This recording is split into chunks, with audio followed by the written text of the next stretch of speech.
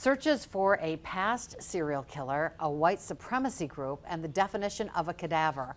All just one part of today's testimony in the trial against Taylor Schabusiness. Well, authorities taking the stand today explaining what they found during and after the arrest of Schabusiness.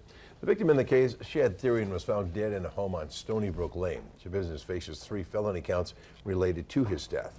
With this First Alert update, Brittany Schmidt takes us inside the investigation. We do want to warn you, some viewers may find this content difficult to hear. Hey.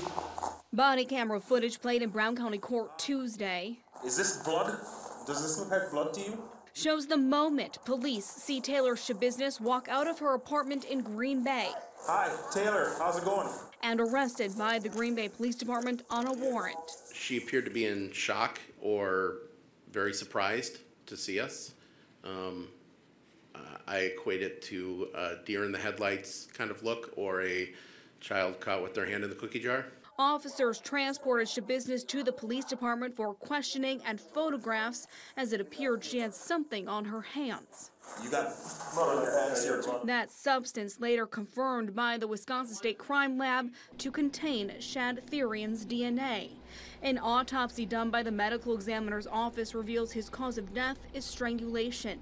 The ME says Therian was dead before anything else happened to his body. What kind of amount of time would be necessary in order to create this sort of disruption to a body? It is my medical opinion that this would be quite a few hours. We have decapitation, we have dismemberment, we have transection of the torso.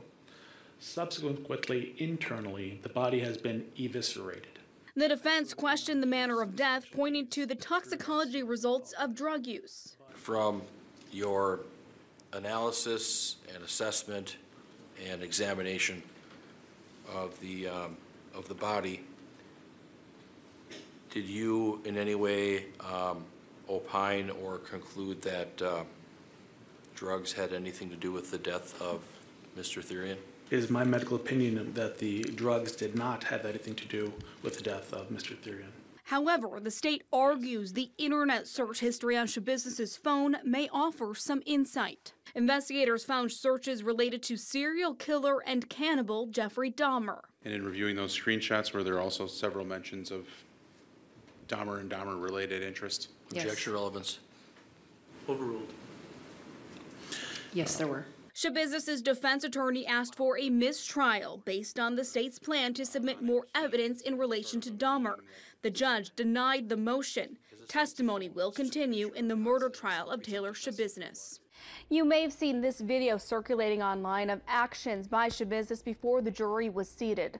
The court was on the record as defense and prosecution took up an issue regarding mental health until the judge has been made aware of it.